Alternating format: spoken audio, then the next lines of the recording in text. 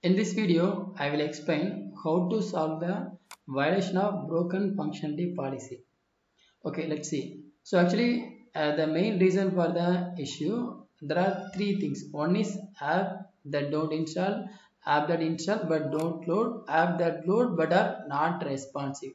Actually, this is the most of the developers are facing the issue in apps that load but are not responsive, and some of the buttons and some of the menus are not working properly. So if you are, for example, let me show you the one screenshot. So actually I have one search button, but in the search button I have added the deleted button, but there is no use for the deleted button. That's why Google reject my application for this is a broken functionality issue.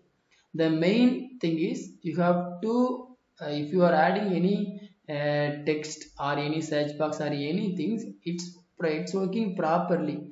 And with suppose if you have any search, suppose if you have search box but it not working properly, then Google surely will reject your application. So you have to just remind yourself, if any of the buttons not working, just remove the button, because Google strongly checking the every application, sorry, every text box, every link and every menus. If any one of the menus is not working, then they are then they are definitely remove our application. So here they are mentioned that the delete button is not working. This is the major reason. Actually, this is the reason for reject my application for broken functionality. So when the user click this button, it's not working. So users are very confusing. But Google not accept this. That's why they are reject the application for violation of broken functionality.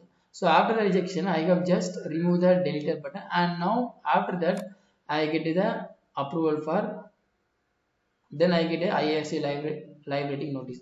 Actually, two times I get a rejection made. So the one is violation of misleading claim policy. The reason is I it wrongly means uh, I add some extra description. That's why they are reject the description. So after that I will correct the. So they are expecting the description for related to the exact application.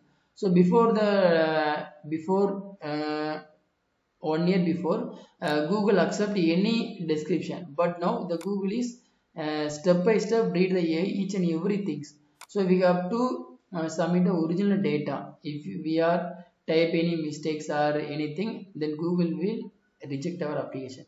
So you have to put in on the exact definition about your application. So this is the first one, this is the second one. After fix the application, again my application is getting rejected. The one is violation of broken functionality. Again I get the same issue, but this time I get the different type of this. Actually, this is my application home page. When my home page is open, sometimes the internet is maybe very slow. That time the application is showing a very blank. So Google reject my application. So for this I give the one solution. For after that I add the just loading icon. uh, Suppose the internet is very slow, it automatically prompt like the internet is very slow, or show the one loading icon. We have not show the empty screen. Instead of we have to show the some actions like the loading icon, or it will show the internet connection is not working.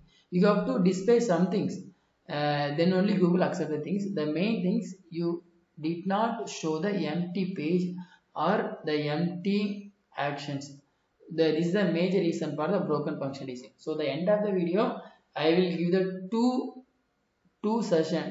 tips for that. The one is never show the empty page. If your application sometimes show the empty page, then surely Google will reject your application. And the second one thing is you have to test your application. In some of the page that maybe the button is not working, then Google will surely reject your application. Then don't fix your button in very corner. If you are fixing your button in very corner at the end of the page, then maybe you are getting the responsive issue. So you have to add some padding in the in both of four corner, then only. So you have to use the padding for getting the responsive. So I hope you have got some idea. And finally, I am from Tamil Nadu, so I am not good in English. If you have any doubt, or if you are facing any issue, or if you want help, just comment below, or you can directly call the number. This is my personal number. This is my website. Here you can get my number. So if you have any doubt, just uh, mail or contact. So this is my mail address. Thank you. Thanks for watching.